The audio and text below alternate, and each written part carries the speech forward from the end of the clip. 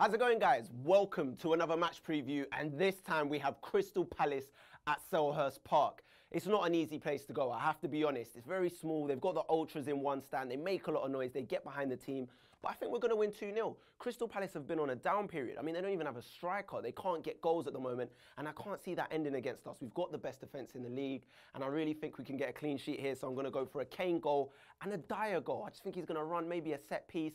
Please, Pardew, don't watch this and then mark him, because I know you probably like to watch Spurred On. I'm on to you. All right, let's get on to the starting 11. Hugo Lloris in goal. Right back, Carl Walker. Centre half, Belgian brothers. Left back, we're going for Rose. On the right, Eric Lamela. On the left, Ericsson. Holding midfield, Dyer and Moussa Dembele. In the hole, Ali. And up top, Kane.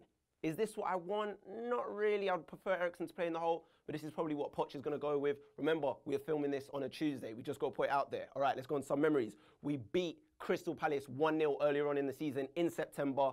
Heung-min Son, or Song Heung-min, whatever you want to call him, scored the goal. It was an amazing moment. I remember it like it was yesterday. He just ran through, completely put it in the back of the net, ran off, and everyone was delighted with it.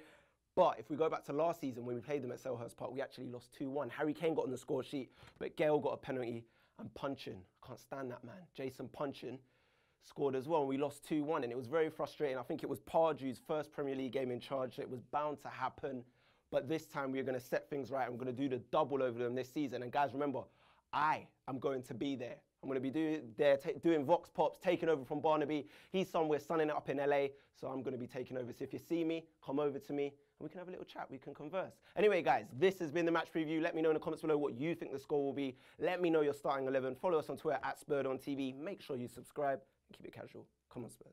Hello, welcome to Spurred On. I'm Reece James. You should know me by now. I'm annoyed if you don't and very insulted. It is mid to late January. The transfer window has been open